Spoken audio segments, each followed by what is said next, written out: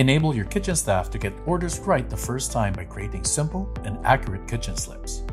In Sapaad, you can easily create kitchen slips in just a few simple clicks. Let's start. Click the menu button and choose Setup. Click Location Setup.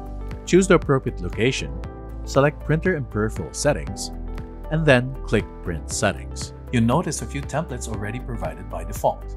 Let's customize the kitchen slip by clicking Edit. Fill out the necessary labels of your invoice and select which elements you want to include.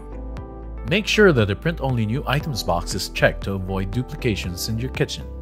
You can leave the Show Price box unchecked since prices won't be necessary for your kitchen staff. You can also increase the font size by clicking Print Larger.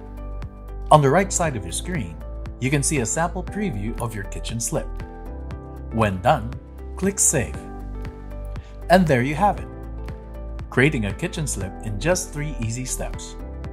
First, go to Print Settings. Second, customize your kitchen slip. Lastly, click Save. Want to learn more?